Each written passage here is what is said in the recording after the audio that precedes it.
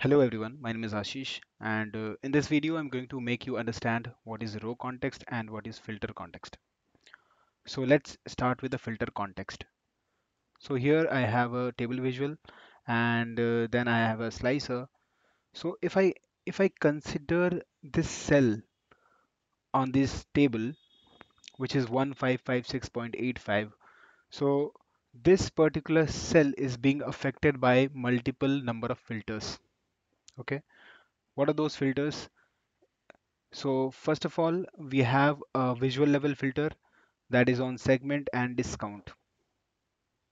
Then comes the slicer filter on product. So these two are external filters for this table visual.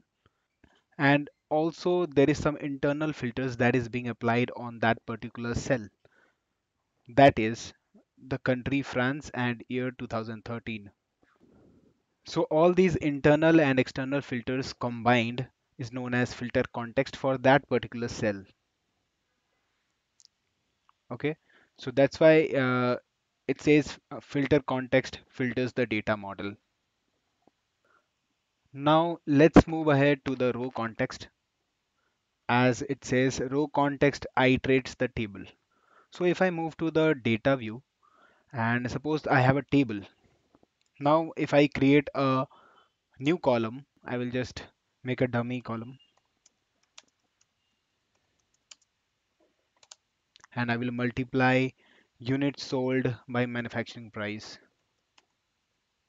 Units sold multiplied by manufacturing price.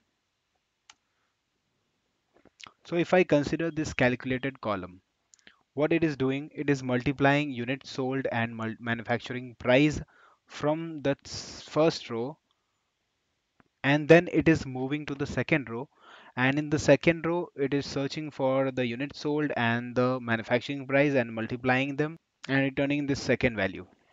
Similarly, it's doing a row by row execution, and it's returning the values at each row.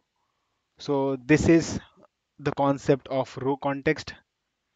So if you consider the first cell of this calculated column, for this, the row context is whole first row.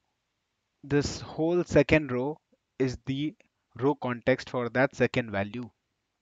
So I hope you are able to understand what is row context and what is filter context.